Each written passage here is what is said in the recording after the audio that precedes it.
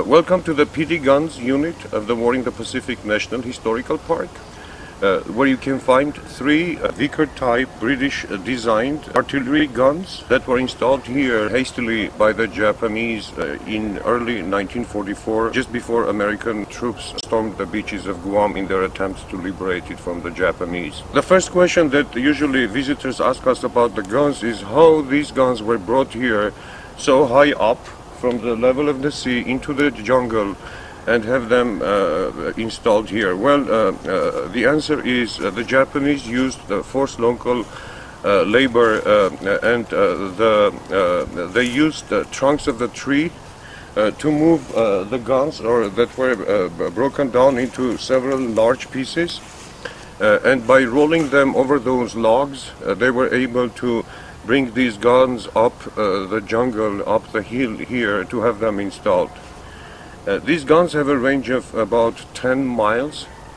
which means that shells fired from these artillery guns could hit targets as far as Agana or as south as Agate. Luckily, the Japanese never managed to fully complete the installation of these guns, and these guns today are known to be the silent guns because they were never actually fired from.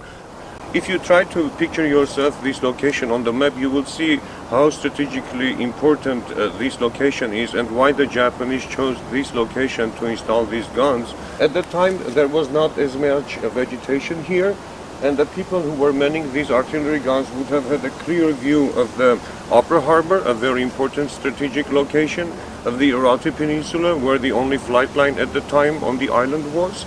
and further to the north to Agana, where the administrative center of Guam was and still is. So the location was extremely important. Interestingly, all three of these guns were designed in 1913, just before World War I, by the British, and they were brought here by the Japanese, and they were installed here and brought up the jungle by forced Chamorro labor, ironically never to be put in action. So these guns today serve us as a living witnesses of the absurdity, cruelty, and interesting facts surrounding World War II, and especially here on Guam.